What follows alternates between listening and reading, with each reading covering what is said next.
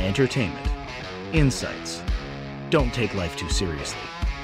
Welcome to Brainsky Unleashed. Hello, everyone, and welcome to Brainsky Unleashed.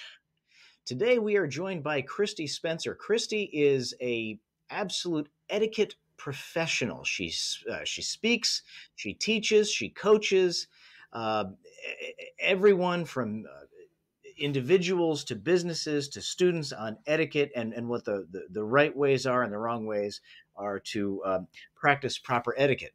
I thought this would be a really fun podcast, considering I'm probably not the most well-versed at etiquette. And so if you're watching this and you see her cringing, those are at least moments that I've probably done something really wrong. So Kristi, welcome to the program. Let's learn today about etiquette. Oh, thanks so much for having me. I'm looking forward to this.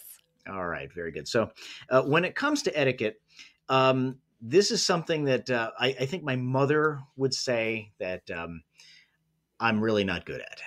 What is it that you normally find? And let's compare how bad I am to what you would normally find a human being. So what is a normal human being's etiquette when you normally find them? They come to you and they say, Kristi, I want to learn.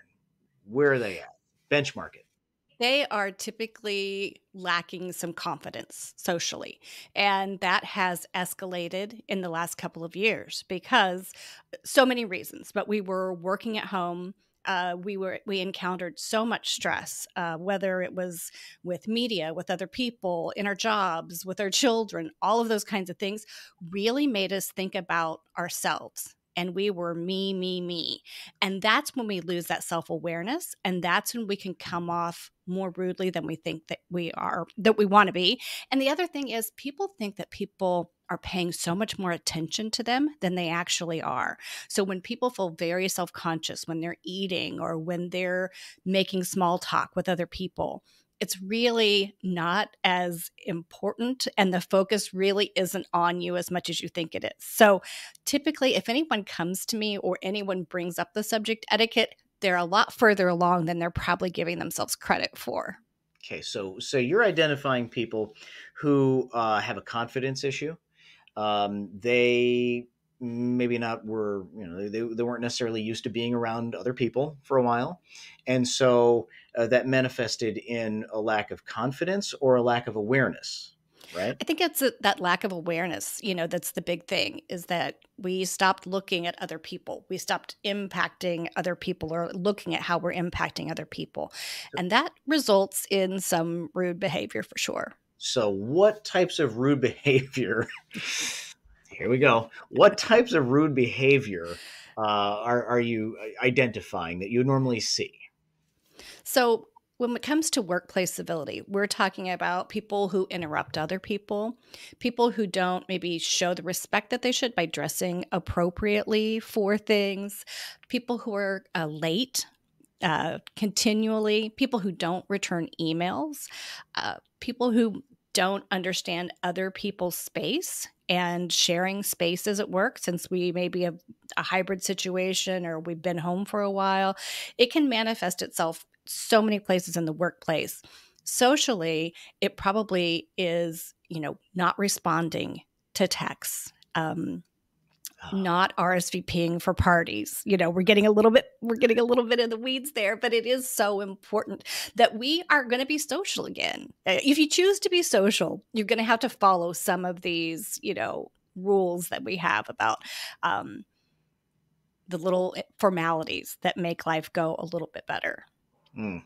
So, the good news is that for me, there's not a lot of good news.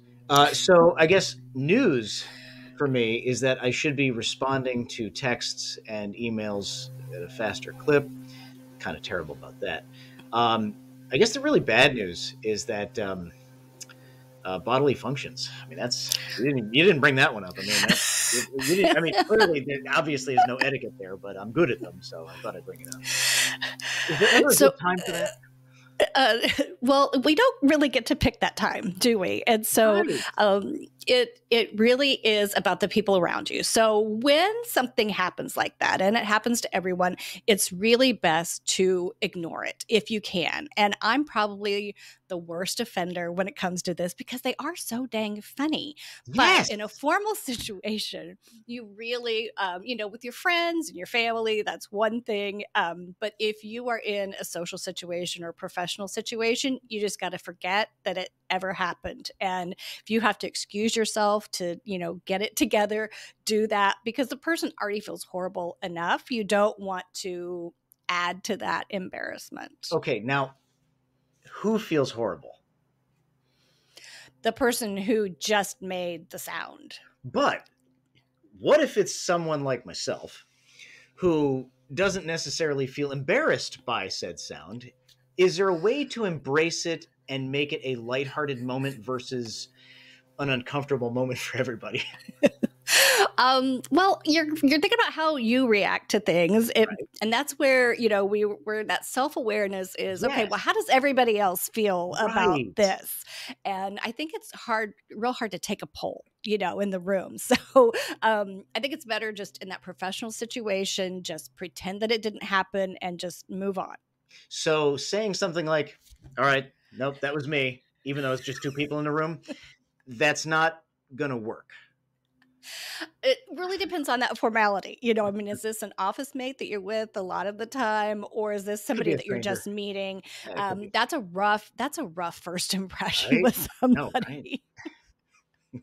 So I would say top shelf, we're going to ignore it, and then as we get more comfortable with somebody, that we might say something about it. All right. So we are not asking to pull our finger by any stretch of the imagination. That's not considered good etiquette. Okay. So here we are. We are at a dinner party. And those of us who have been eating like animals our entire lives couldn't tell you the difference between forks. What should we be doing if it is a formal setup?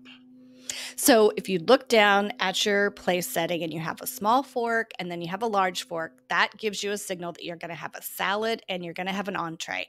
And you work from the outside in. So you would use that salad fork first, and it's usually smaller. And then you would use your main entree fork. You can always look around and see what somebody else is doing. But then you also think back to how often do you look around and zero in on what fork somebody else is using. I It don't care what fork really it is. right. And so The it's much fork, more put it in your about meat. the conversation that they're Right. making, how they're building a relationship, how they're focusing on other people, their conversation skills. So just knowing the fork does make it easier for the person because you know that rule. Now you don't have to think about it anymore. But I tell people don't get too hung up. The last thing you want to do is get to a dinner and then just freeze because you don't know the motions to make. You want to just be able to know that, talk to the person across from you. Have you ever had to work with people who clearly are unlike myself, where it impacts them in a big way if they get lost with the fork and they freeze? Like, is that really a thing? Well, people who have anxiety, 20% of them, their specific anxiety is eating in front of other people. That's a big And number. it's huge. And that might be because they're physically afraid of choking or making one of those bodily noises that you're talking about. Or they are afraid that they'll be made fun of, or they have been made fun of in the past by somebody. And that's why we try to kind of reframe these things. So really to cut down on that anxiety for people. Is there ever any coaching to help people become more comfortable making fun of themselves? I think that's, having a sense of humor is not separate from having etiquette. You can have etiquette and you can still have that sense of humor and Oh, making there's fun hope. of ourselves. Yeah, there is hope. There is hope. It's really not about being perfect. It's about just trying to make other people feel comfortable. That's really what the essence of this is it's your ability to have some self-awareness, to notice your impact on other people, and try to make the world just a little bit better for that person while you're with them. So what would be like one top line, a number one, the best, most important thing you should be doing when interacting with one or two other individuals, so a small setting, what would that be to really be able to have a positive impact? I think the biggest thing is think before you act. So Ooh. many times people will say, "Why did you do that?" And we'll say, "I don't know, I wasn't thinking." And so that's the biggest thing, is for us to realize there are options. Sometimes we think, "Well, I had to do this or I had to do that." By just taking a moment and thinking before we do something and thinking, "Okay, how's this going to impact the other person?" Or how could I possibly take this situation and build a relationship from it, even if it's a difficult situation? That's the first step, is you got to think about your options. And we're not robots. We're not perfectly programming and ticking this box of rules and how to's and don't do's and those kinds of things. Well, We some of us are. really have to think for ourselves. Okay. So, in doing that, though, is there how much thought has to go into this? Like, I'm imagining a world where I'm behaving really well. And, for me, one of my struggles is not interrupting because, you know, I guess I'm bombastic like that. Um, when not interrupting that, now you're forcing yourself to listen and actively listen to other people, but also trying to balance the listening with my own behavior. How am I behaving? Rainsky Unleashed is powered by ProfitMax. Did you know that 93% of businesses overpay on their taxes? Do you pay too much in taxes? A recent study showed that businesses are overpaying between 34 and 71%. ProfitMax is proven, legal tax strategy solutions to reduce your tax burden. I'm not only a client, but I even joined the team to help other business owners just like me pay only their fair share and nothing more. Go to profitmax.co. That's profitmax.co. Profitmax.co to find out more. You can even connect with me there, as you should. And I'll help make sure that your tax bill is legally as low as allowed. ProfitMax. Keep your cash. What advice do you have then for someone who has to perform that multitasking dance in a way that they can still actively listen while not, you know, behaving poorly? I think one thing you can do is sometimes we just have people who go on and on and on, and so we're trying to get an edge in or word in edgewise. We have a time constraint, something like that. So I think it's nice to say that up front. Say, do you have a minute? And you say, yeah, I have about 5 of them that I could give you. And then you can, if you do need to interrupt them, you can say, hey, Bob, I understand what you said, kind of rephrase it to them real quickly, show you understood it, and then say, I want to tell you about this before we have to go. Or if you're trying to include somebody else, say, I understand this is what you said. I'd like to hear what Joe has to think. And so those are some strategies that you can use to interrupt politely. You can also say, hey, I know I'm interrupting here, but I just had to make this point before we go forward. So acknowledging that interruption is better than just busting through like a bull in a china closet. Okay, so that is something that I can work on. I am bad about that. I'll admit it. Bob just doesn't shut up. I mean, I want to talk, right? I think that one area that we all fail, though, myself specifically, is active listening. My understanding with active listening, and maybe you can correct me on this, is listening and then being able to regurgitate or sum up what Bob has just said to show Bob that I have been listening. And I'm using Bob because if I use my wife's name, then that would indicate that I would be actively listening, but that is not how a marriage works to the best of my knowledge. So we can do that regurgitation, but we don't have to do it word for word. It doesn't have to be, very explicit. Other ways that we can show that we're active listening, where these are visual cues, which most of our communication are visual cues as opposed to our words, is we can lean into that person. We can look them in the eye. We can give them our full attention. And so, those are some ways non-verbally that you can show that you're listening actively. And then, a quick summary. I understood what you said. This is what you said, going to come back to your point in that conversation, but really doing it visually is just as important as doing it with your words. So that means we really have to be giving people our attention. We have to be looking at their eyes. that we're not on the phone. We're not writing an email while we're talking to people. And, multitasking is a myth. It doesn't work for anyone. It's really hard to give our attention in so many places. So by really focusing, giving that a couple minutes, you're going to be further along in your day than if you're trying to do that multitask. Interesting. Yeah, we're all so guilty with the phones. It's really bad. Called phubbing. Phone What? snubbing. That's a word? Phubbing, yes. That's a thing? It's phubbing. It's phone snubbing. And that's when you're talking to somebody and all of a sudden you look at them and they're in their phone. I am a phubber. Oh, phub.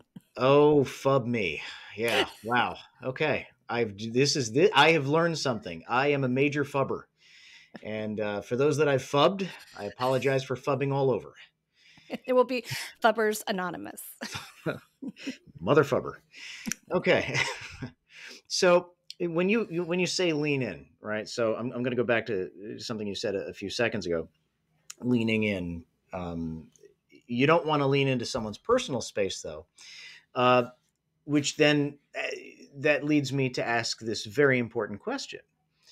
Is it ever appropriate to eat a tuna fish sandwich in a business meeting? You know what? I am going to have to go with no.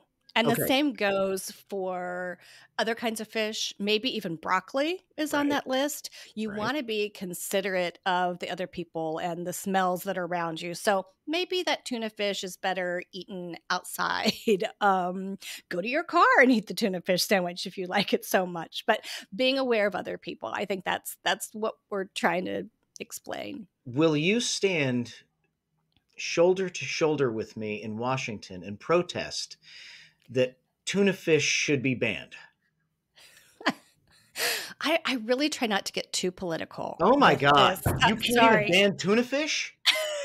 I don't eat it personally, and I can't even ban it. It shouldn't be allowed. I don't want to yuck somebody else's yum. So if what somebody else wants to do. No, we need to yuck the yum. Are you saying in office spaces it has to be banned, or just in general? Tuna fish should be illegal. That is one food that should never be consumed. I'm with you there in heart, but if somebody else has to like it, you will not everybody has their with me thing. in Washington to protest tuna fish. I don't think that's the hill I want to die on. I thought better of you. I'm disappointed. Oh, sorry. Do you ever take a poll when you're maybe teaching a class about that, and how many people actually raise their hand and say tuna fish is appropriate?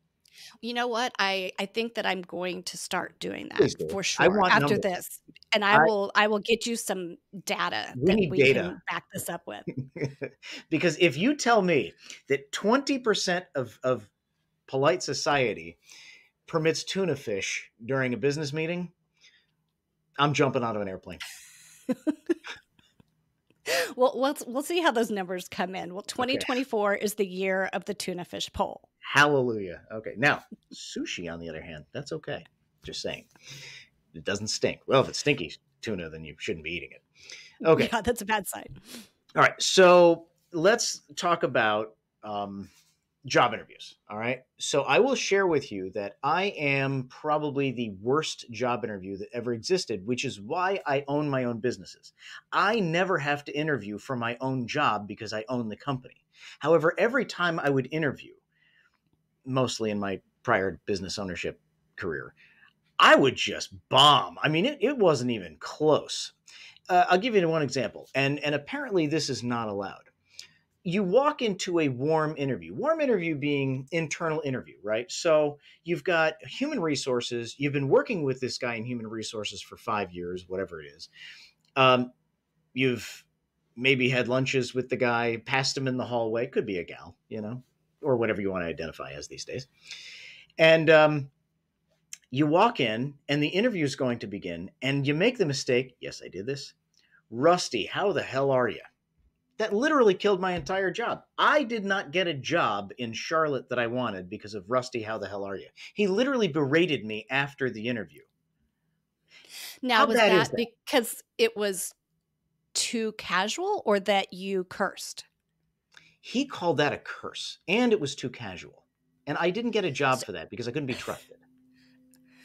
So that is that first impression. And no matter how we say we shouldn't judge other people and kumbaya, we do. We do judge people. We judge people by their actions, we judge people by their words, and we judge people by their appearance. This is just a fact. It's inevitable. And so but what a great lesson.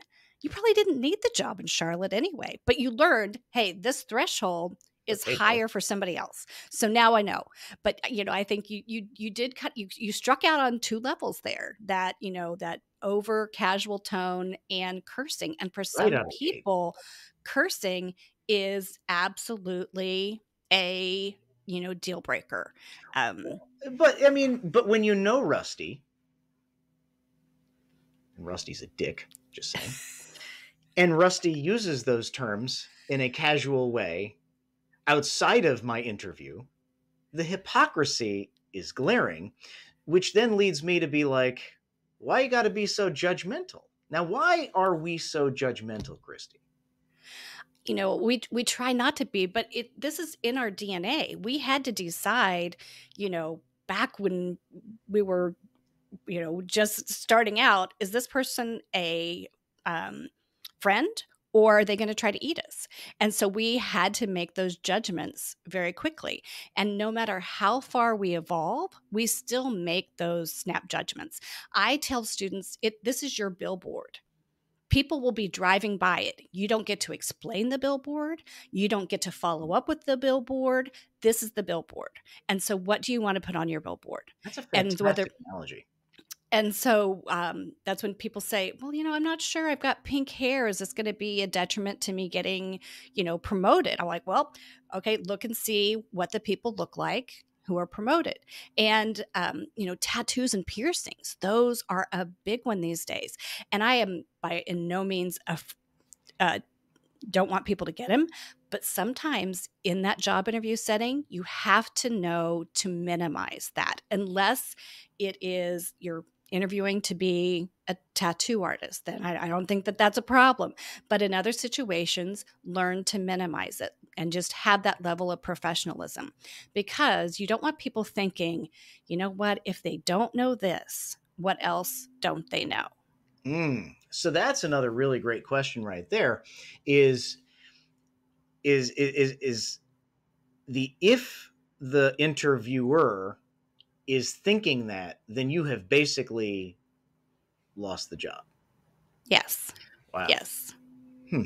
So all over a boat anchor tattoo on someone's left cheek.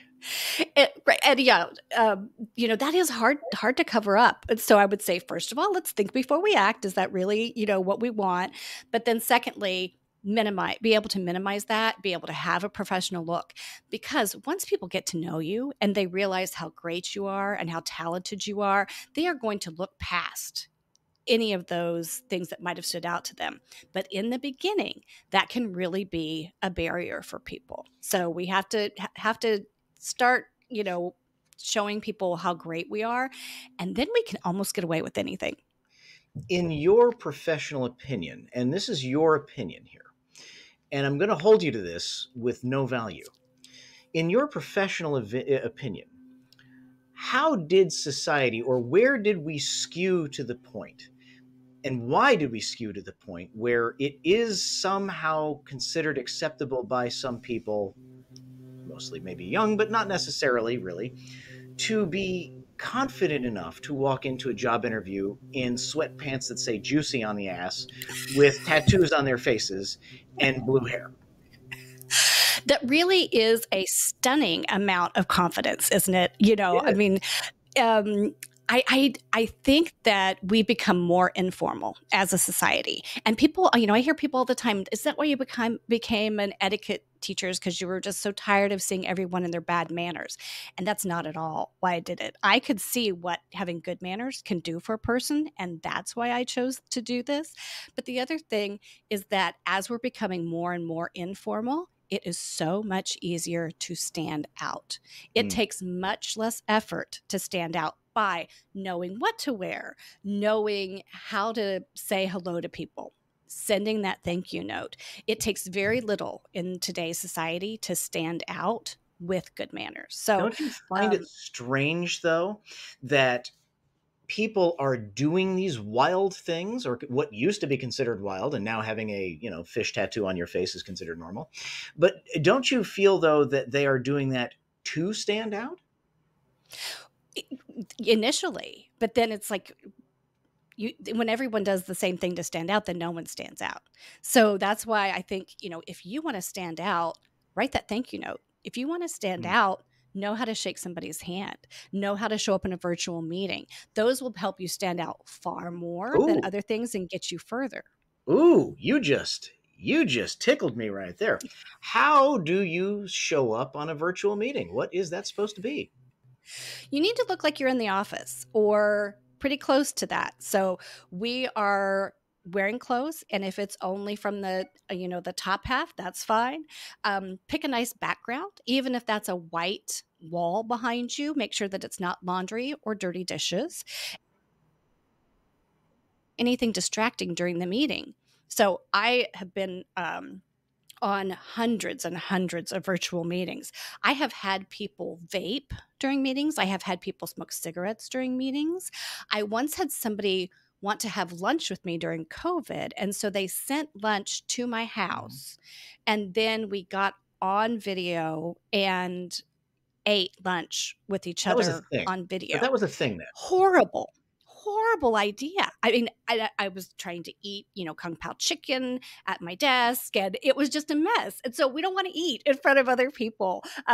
Nice sentiment, but it just didn't work out well. So, don't do things that you wouldn't do when you're in the office. So especially if you're hybrid, you have other people who are in the office, you need, they don't get the chance to run on the treadmill while they're having a meeting. Always turn that camera on to remove the mystery of what's actually going on. And it helps you pay attention as well. So, wow, you got me on the always turn the camera on. I find that a lot of people turn the camera off once the meeting begins.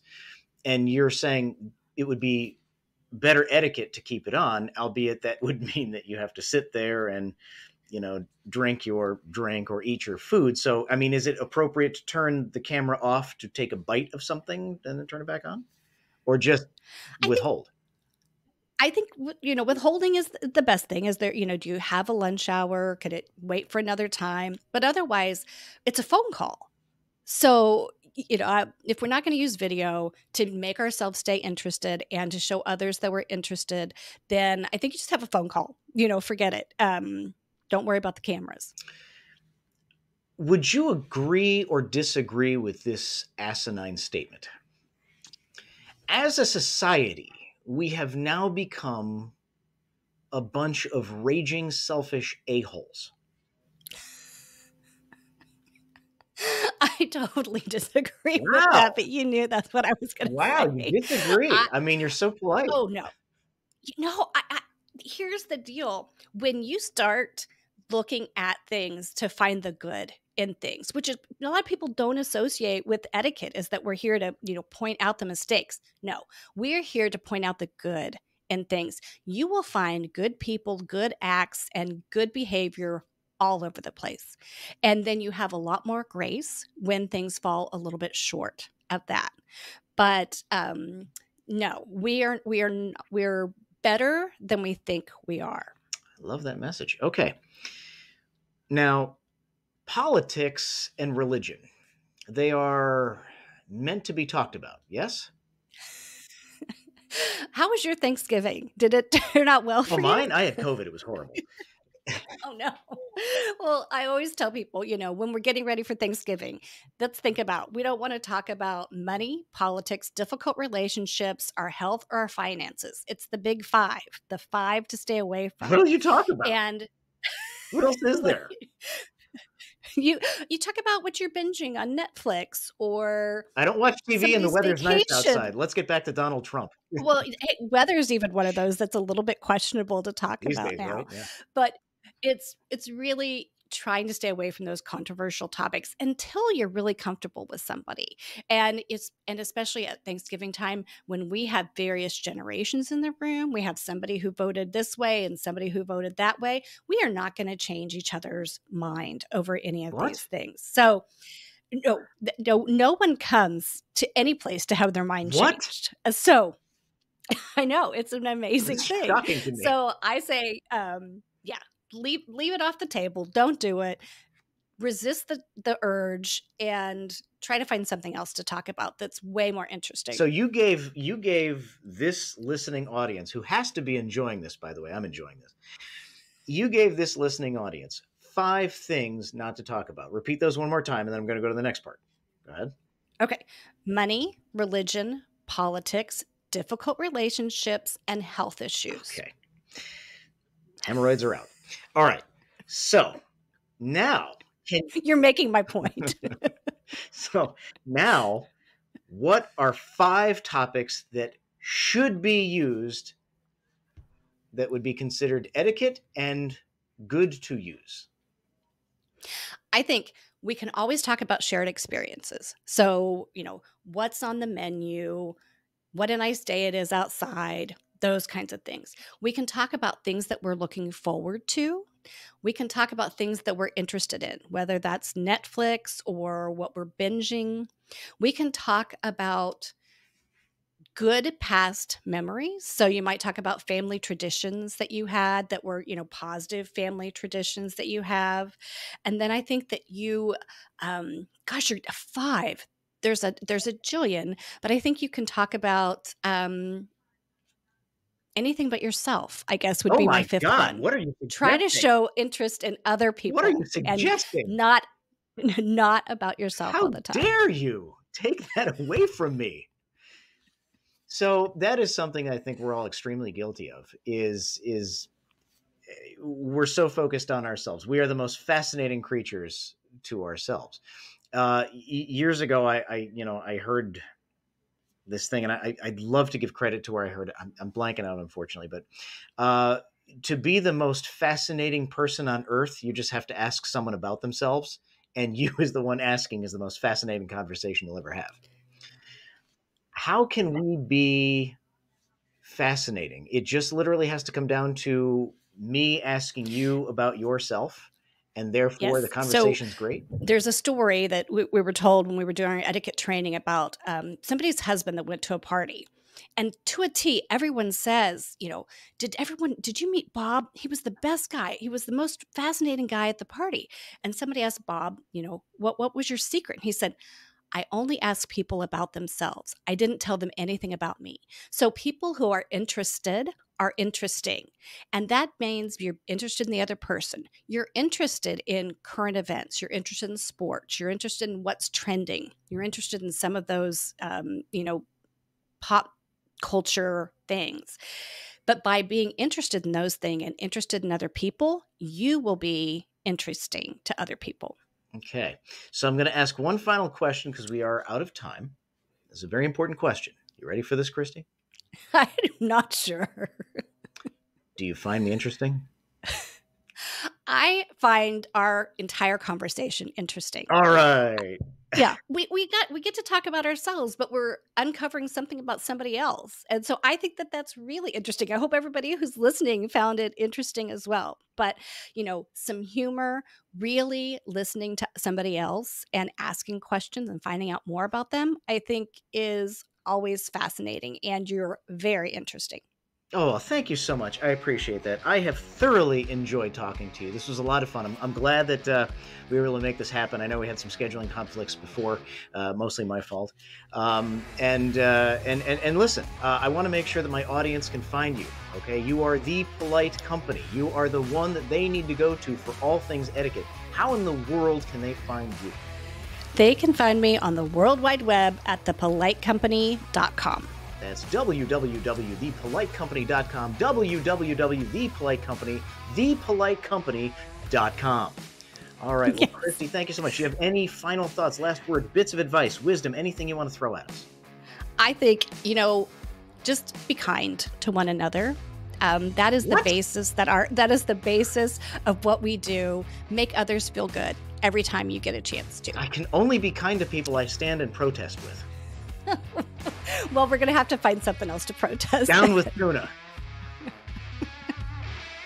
All right. Well, thank you so much, Kristi. It's been an absolute pleasure having you on. Thank you.